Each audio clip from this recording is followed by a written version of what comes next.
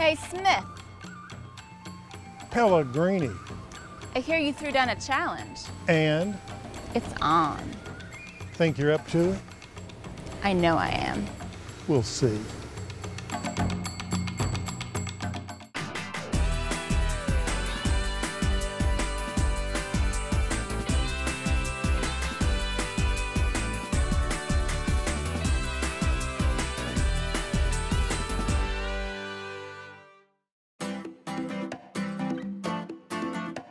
I just love do-it-yourself projects, especially when you can upcycle something that's, well, an ordinary household object like a fruit jar. Now, just recently, my friend and modern pioneer, Georgia Pelligrini, challenged me to add my own twist to a DIY project from her latest book, which is called Modern Pioneering.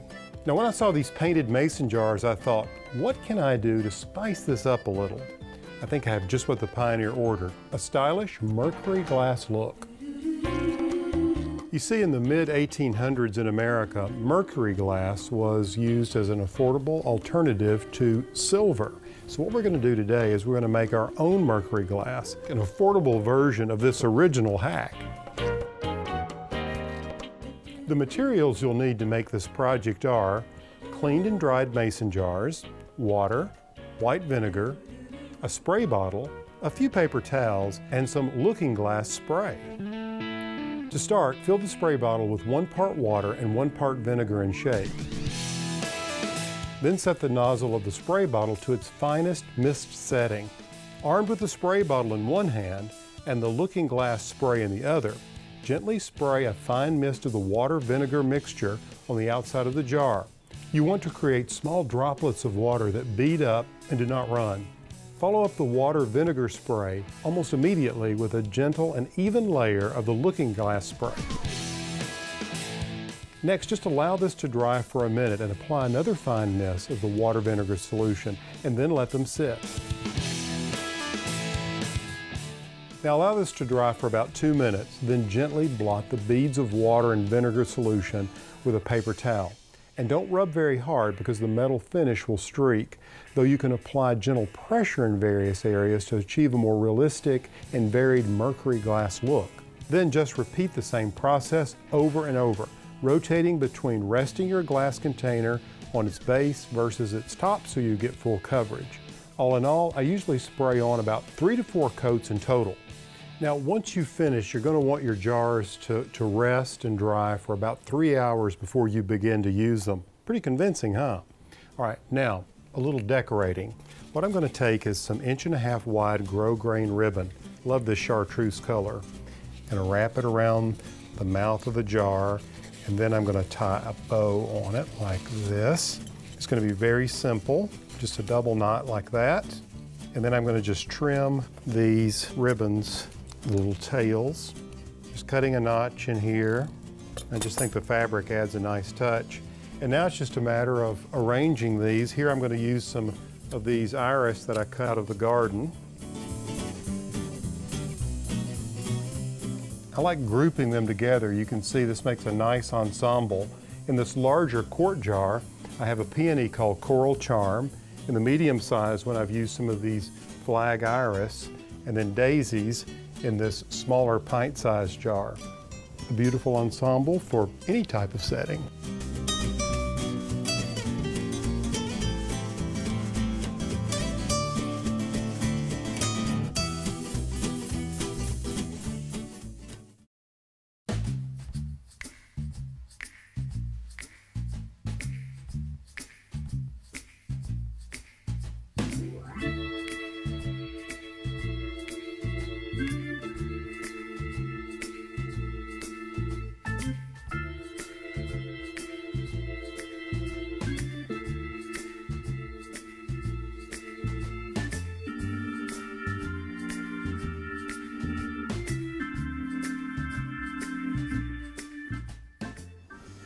So here's the deal. I just so happened to be in Arkansas for a book signing event. What a turnout. I love it here in Arkansas. It's where I learned to hunt and fish. When I told Alan I'd be in town, he invited me and some friends to come up and check out the farm. We're not supposed to be here for a few more hours, but I decided to come a little bit early and crash his pad, a little guerrilla gardener style, to show him what I've got in store. Can't wait to show him what I've done. I love what Alan did with the challenge I gave him. Now he gave me a little challenge, which is to do my version of his watermelon vase. Now, mine's a little bit different. I'm more of a guerrilla gardener, so I take a lot of things from the wild, plants, herbs, flowers, and this is gonna be a little bit of a different vase. I'm gonna use an avocado here. I'm gonna do a little slice at the base to give it a flat surface to stand on, just like a vase. Then we're gonna take a paring knife and we're gonna cut just around the top, about 1/4 down into the avocado. Then you have that flesh, you see a little bit of that seed, and we're gonna leave it. Now with an avocado, you don't wanna use plants that are gonna need a lot of water. You wanna use more woody herbs, things like rosemary, thyme, oregano, and that's gonna actually allow them to dry in a really pretty way. This is almost like you'd be making a flower arrangement with those green bases that soak up water and help the flowers stay in a nice position. It's kind of what you're doing, but the avocado flesh is serving as that stability. And we're just gonna put these in a little at a time. And you can kind of play with it. See what you have in your garden, see what you can find in the wild that's woody, that won't need a lot of water, things that will look nice when they've dried after a little while. We're using some oregano here, got some thyme. And of course you could add a little color in there, maybe some chive flowers. They won't last quite as long, but they'll sure look nice. There we go. Then we're gonna set that aside, and we're gonna try an orange. Now an orange, you really wanna find a thick skinned orange that makes it easy for you to get the pulp out from the inside. And we're gonna do something similar. We're just gonna use a paring knife, cut off that top piece, put it aside, and then we're gonna cut all around the inside to help pull out some of that flesh. Now the goal here, and the reason we're taking out the flesh, is because we're really gonna need to add water to this. This is really a true vase, whereas the avocado is more of a stabilizer for our flowers. Now you don't have to take all of it out. You need to make enough room to get some nice flowers in there. And it's simple. We're just gonna add a little bit of water and pick whatever flowers we can find. And then, like I said, you don't have to have some beautiful garden like Alan does. You can go for a walk in your neighborhood, find dandelions, find black-eyed Susans, whatever you can find that looks pretty. Be a bit of a guerrilla gardener, go wild and see what you can find and make a pretty arrangement out of. I've got here, which is black-eyed Susans, which we got from his garden. Cut them nice and short. Think about contrasting colors. I love putting orange and purple together. You can add some of those chive flowers again. And this is just a really fun, playful arrangement for a summer garden party, for your kitchen table. It's not expensive. You don't need some fancy vase. You can still be whimsical and take advantage of what you have around you. Give this a try. I think you'll love it.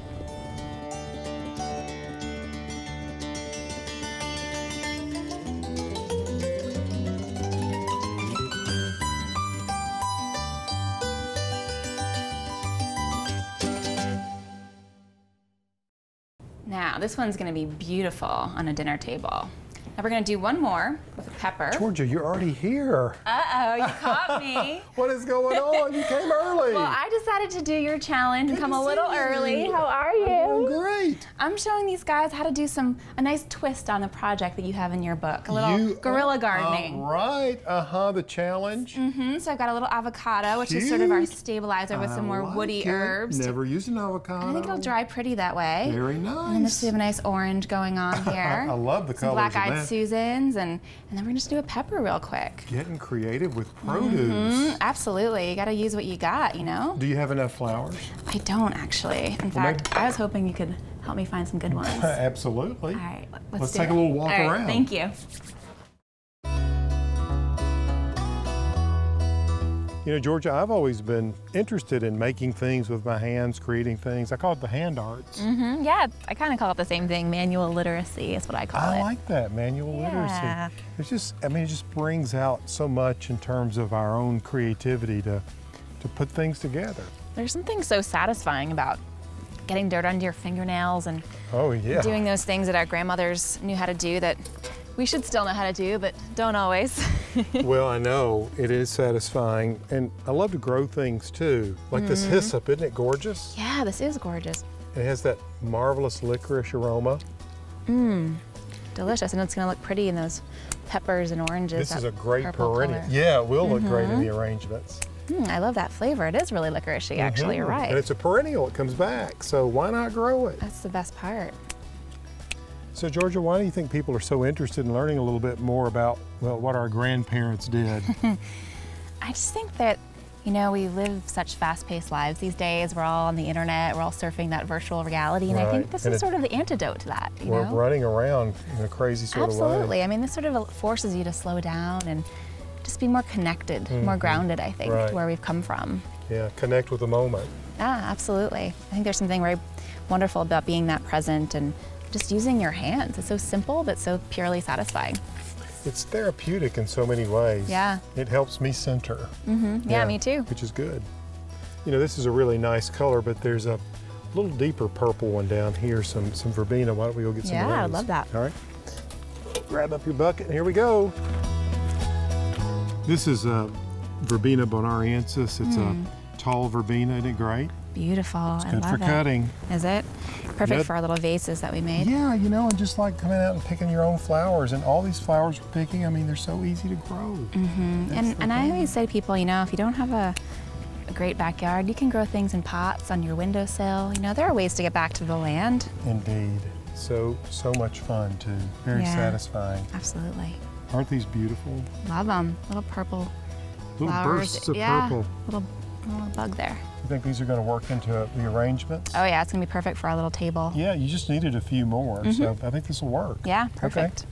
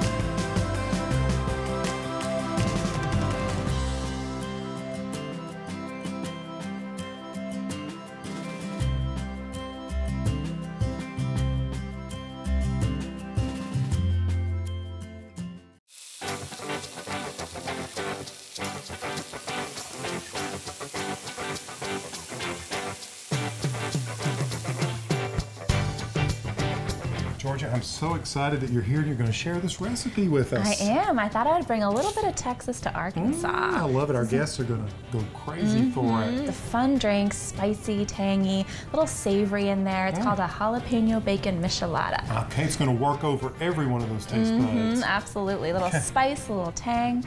So it's super. A little bacon. Absolutely. Bacon is the secret ingredient. Bacon is the most important ingredient, pretty much for anything in life, I would say. I would say so. It improves the flavor of everything. Absolutely. All right. So you're going to help me here. I need you to rim the glasses with some lime. All right. And then just put that in a dish of salt, kind of turn it around. Okay. We'll get going While you do that, I'm going to put together a few dashes of soy sauce in here, a little Worcestershire, and then the most important thing is the spice. A little Tabasco going on, and you can add more or less depending on how spicy you like your drink. Right.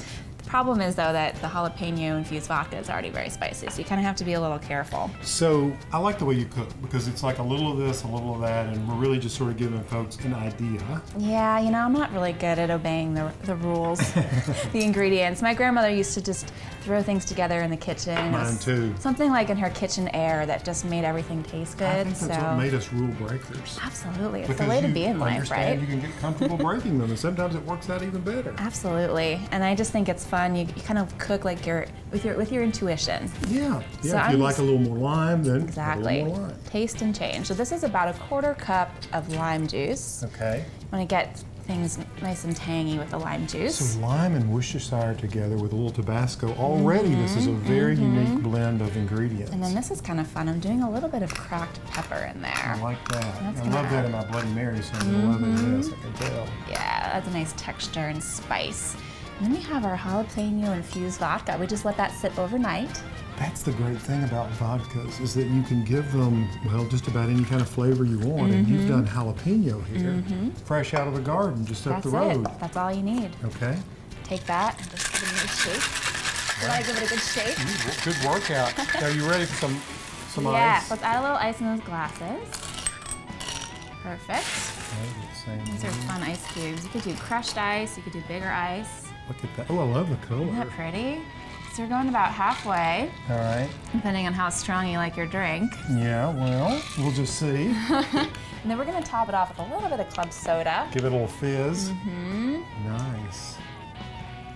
Now, you always need to stir your drink. And you could use a regular stir, or you can use my favorite stir, bacon. I was going to use the knife, but I know, this is kind of what gives it there's its where fun, the bacon comes in. it's fun little Georgia, whimsy. that is out of control. I know, and you, love it. You want to get your bacon nice and crispy. Just give it a nice stir. You want it really crispy going in there because it's going to get soggy. Oh yeah.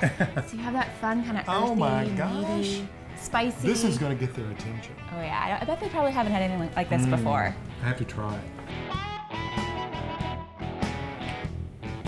Thanks for having me. You bet. Cheers. To creative drinks.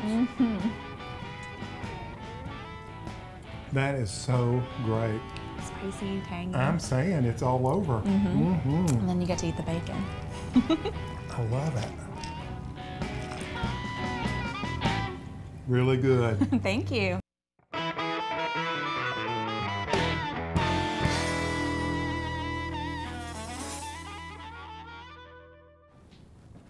What you got there, Alan? This is mango sauce, so you want to try some? Yeah. It's really easy to make.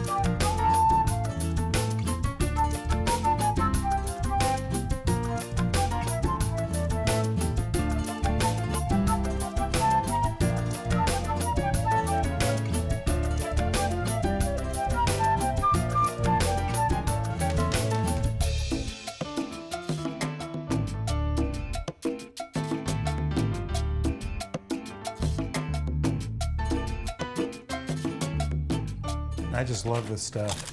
I gotta try one too. So good. You like it? Well, this is so good, well, with chips like this, but you could also use farm-raised pork, like a pork tenderloin on the grill, and serve this on it. Oh my gosh, it's so good. Delicious. You got some more? Did you just double dip that chip? I plead the fifth.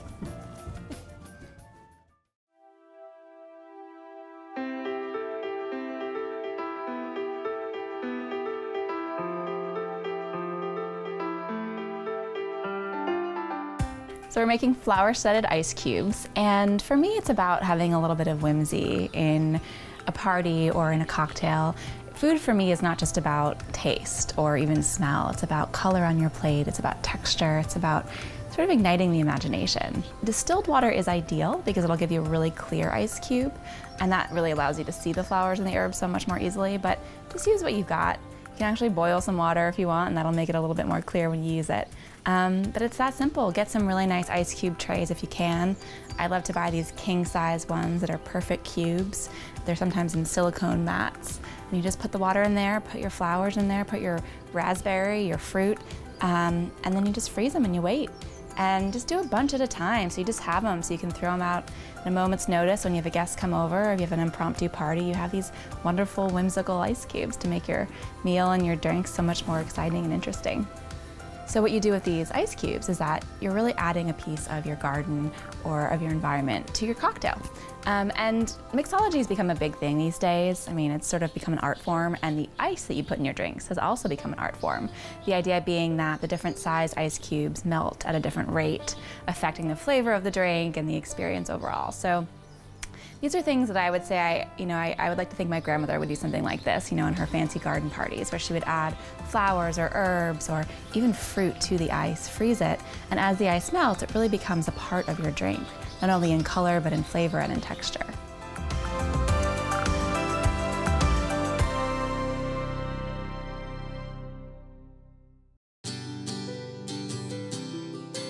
Well, it's all come together, Georgia, in a beautiful way. Look at this. Look at that spread. I'm really impressed with what you did with the challenge. Well, I have to say, you did a pretty great job on those mason jars, too. Well, thank you very much. I really appreciate you coming up and seeing us. It's magical here. Thank you for having me. It's been great. Well, sadly, that's all the time we have for Garden Home. I hope you've enjoyed it. Until next time, I'm Alan Smith. Georgia, jump into some of this salsa. I will. Cheers. Cheers. And in the morning, every morning. But I don't know about the jalapeno. Julia, every morning. I can't wait to show you how we do it Yes. in Texas. I need to stand on phone books or something, so I'm lumbering over you. You should have a chicken flinging across the room onto the floor. Let me help you with the lemons. Oh, I've cut the chickens out of my finger. Julia, you're squirting blood everywhere. I would like a little hemoglobin to give it a punch. It adds life to a bloody mess. It has a little earthy flavor.